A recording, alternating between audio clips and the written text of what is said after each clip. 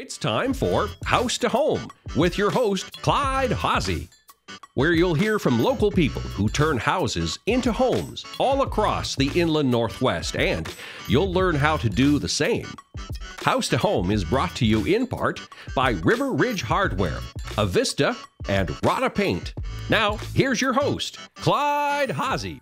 Welcome to another edition of House to Home. Joining me today is Tom Lienhard. He's the energy efficient engineer with Avista. And they have some exciting things to share with you if you are a customer of theirs. But again, it's just overall great ideas. So Tom, what are we going to be talking about? Well, today we're at a manufactured home. Okay. The person has gone through and replaced their furnace and their water heater. Yes. But we wanted to show what would happen when we audited the home and found out if there were any other issues that we needed to address while we're here helping this person who owns the home. Well, when you do this audit, again, a lot of things do take place, folks, and you need to understand they do seal up the home, they bring air into it, they evaluate it from the inside outward and from the outside inward, right? That's right. We're going to be showing you a blower door, which goes in one of your doorways, and it causes the house to simulate a 20-mile-an-hour wind on the outside of the home. Wow. And so once we do that, we'll be able to go around with an infrared camera and see where the air is leaking in the home. Today we're really lucky because there's about a 20-degree Fahrenheit difference between the outside and the inside temperature, so that lets us see what's happening. So we'll look around doors, windows, light fixtures, and see what really happens when this goes. Well, you know, one of the things we're going to be taking a look at is the thermostat. She has bumped it up a little bit, and you know why, folks? Because she's cool in there, even when the heat is on this late in the spring. But we're going to find out maybe the efficiency or the extra drafts are causing her problem. So, Tom, are you ready to start really tearing into this and begin to identify it? Let's go take a look. Let's go.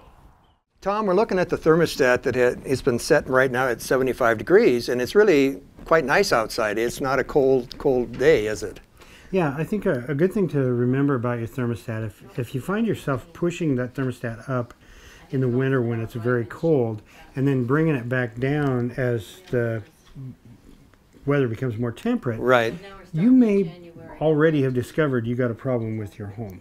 Well, you know, we're always trying to adjust it by this thermostat, and really the thermostat is not the real big item with the heating. It's just the item to make us feel more comfortable, and that's what we are finding out in this home. There's a little bit of drafts here and there and so forth, so maybe we can help them bring their bills down by the correction of some of those items, and that'll affect the thermostat, right? Yeah, that's absolutely true. And so what we would do in an audit with the homeowner is go over the thermostat. This is a programmable thermostat. Right. We would talk about how they could use it to help themselves. Mm-hmm. We have incentives for homeowners for smart stats. They can look at what the temperature is outside and make other decisions for them. So we'll go over the thermostat and try to help them know exactly how to use it before we leave. Right. Well, she's made the right adjustments here. She has an adjustable thermostat, and of course at night you can have it turned off so you're not heating it up and so forth. But she's actually on the right step right now. She is. Our concern though is that she does have to turn it up higher than we would think that she would want to when it's very cold outside, which may indicate that there's some problem we haven't found yet. Well, let's just start looking around and see what else we can find, Tom. All right.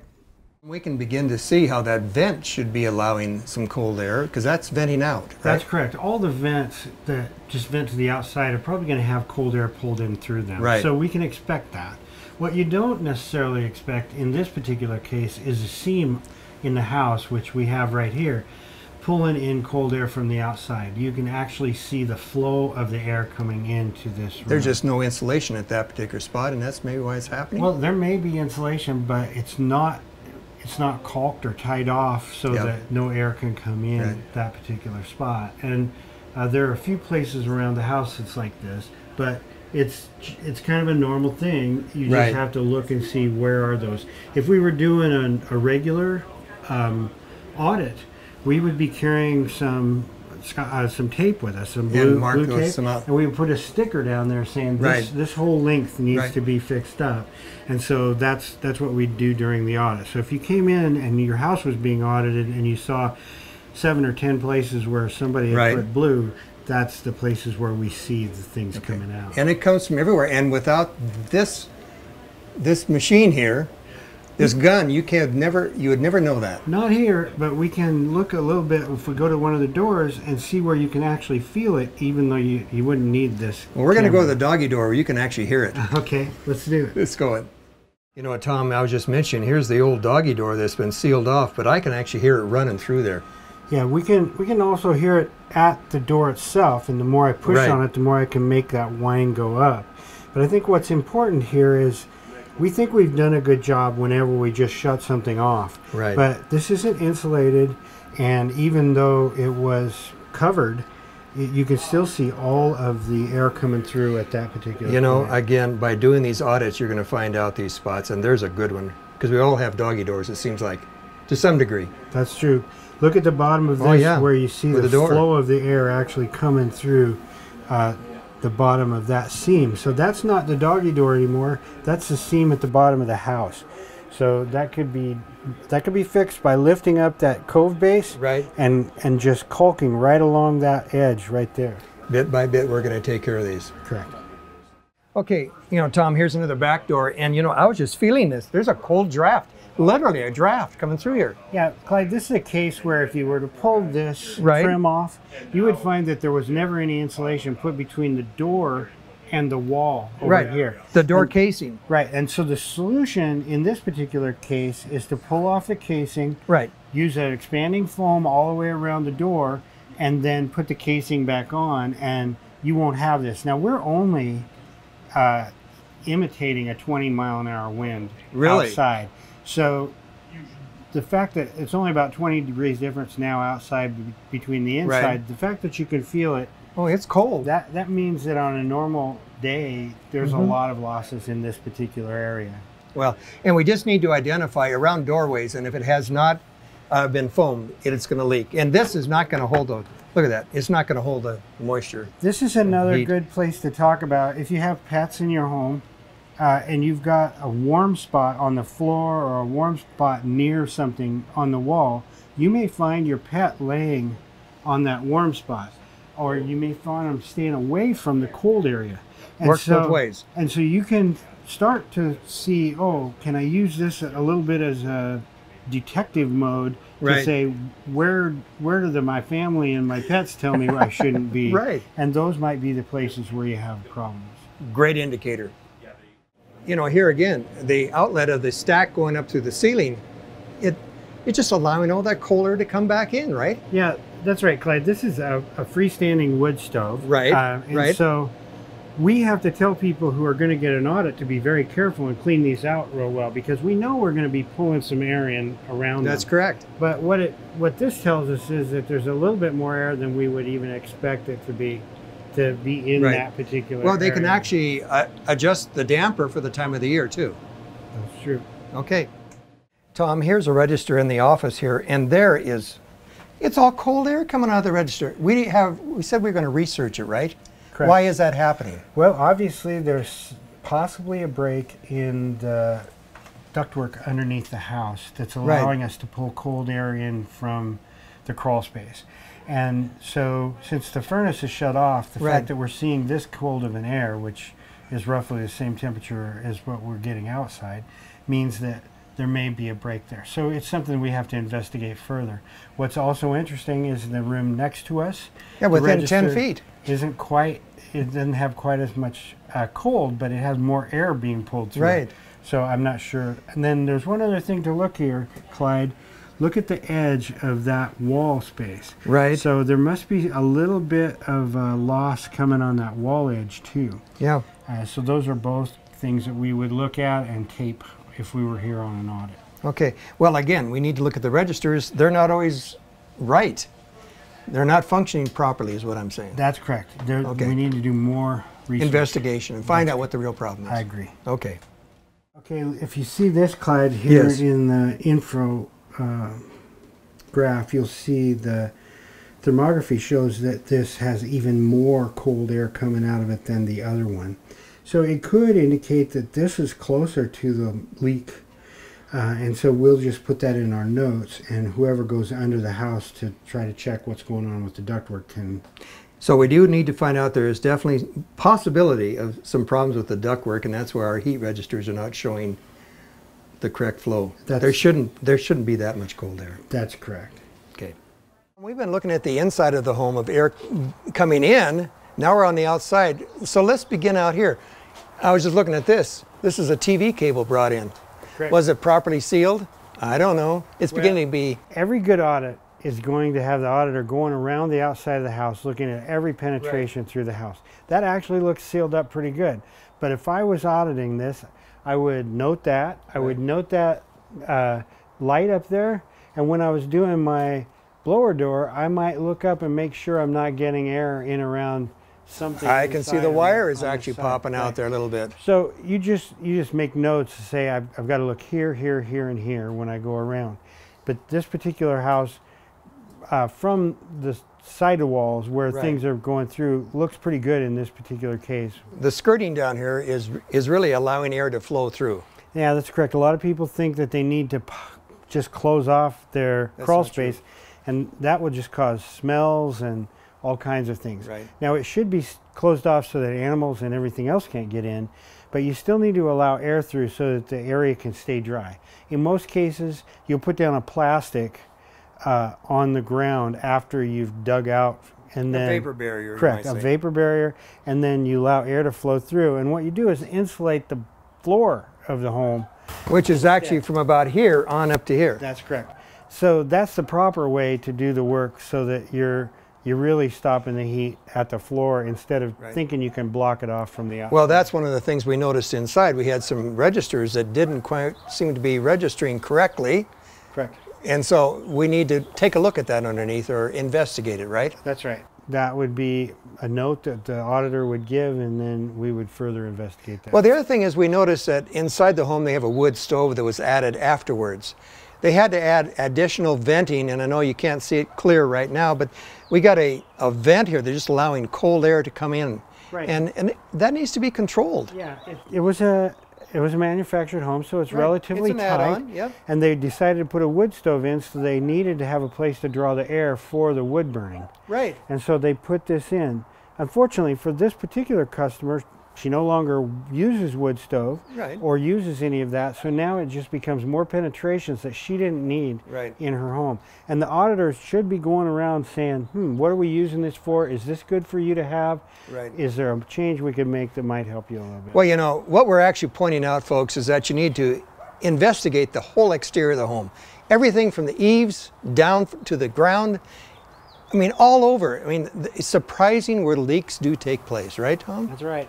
So with a audit, you're going to begin to find some of these things that need to be looked at and begin to address them. And now is the time of the year that you can really get by tearing off that trim around the edges and repairing it, right? And if you can't afford an audit yet, I would say watch some of our videos and see if you can go around and do some of this stuff yourself. Because let's be honest, you live in the place, you know where it's comfortable, where it isn't comfortable. Maybe start tracking stuff down one thing at a time. Right. Well, you pointed out where the cats and the dogs may lay, maybe in a cool spot in the summertime, means there's air running in. Or maybe in the wintertime, it's a different spot. So, you know, your animals actually will tell you a lot too. Yeah, this is a spot, Clyde, where I would say an ounce of prevention is worth a pound of cure. And we have a spot up here then, Tom. Yep. I'll just pull that off. Oh my gosh. Okay, there is an issue. There's a... All right. So we can fill that all up really well. And here you can start to see, as this comes off, that we've got a board going down that was used as a spacer. I want to talk about a couple of things. This is my gun, and since I help a lot of people do this work, I bought a professional one, and it's about $70 for the handle, and then you buy cans that you slip on here.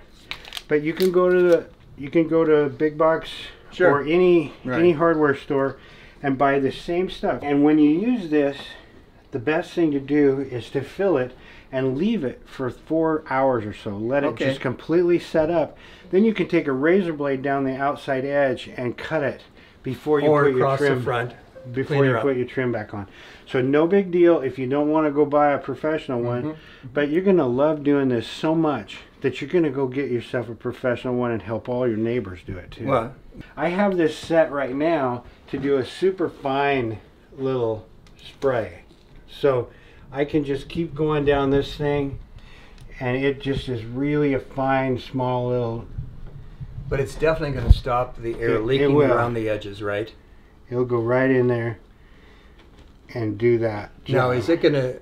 It will grow a little bit as it dries, right? It does, and this won't grow enough for us to not be able to put anything on it. This will probably be fine, because we can just compress it when we push that. And if we want to make it smoother, we can just peel it off with a knife. Yeah, that's if you're using a big guy, it's so hard to get it all in there, and its speed that it comes out is not regulated.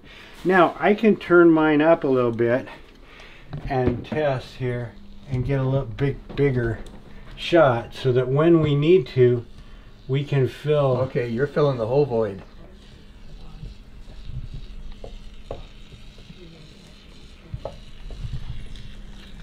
Now, this product is going to last forever, right, Tom? Yeah. I mean, it's not going to disappear or anything else. Nope.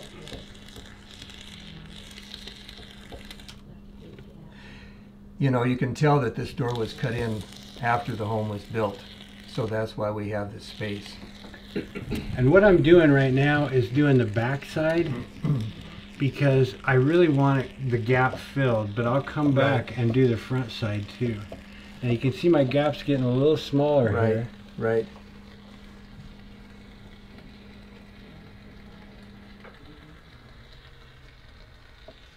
You know, by doing little things like this on a week, this is a great weekend project. So this time of the year for us here today is in the summertime, but it would give you a chance. You can take this apart. You're not going to feel the cold air coming through, but you're going to see where it's coming.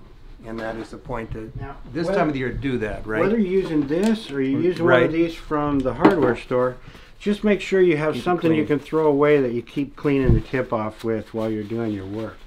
So really, that's really all we're talking about for doing this. So we've got 2 doors to do here that weren't done. Right. So we'll do those, and we'll give you an idea. After we're done, we'll redo this blower door test where we had done before. And we shouldn't see all the air coming through. Hopefully not. That sounds good. So, well, Tom, just keep on going. Okay, I'll keep working. Take a look right straight through here, and you could watch your dog outside if you wanted to.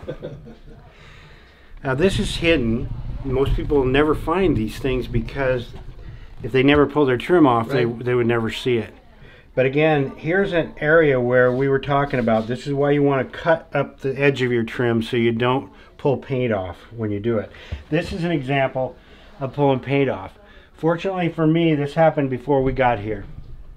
But still, that's what happens if you just pull the trim off without cutting it. We about have this guy filled up, and it's going pretty fast because it's a perfect size hole. Allows us to get the nose of this device in.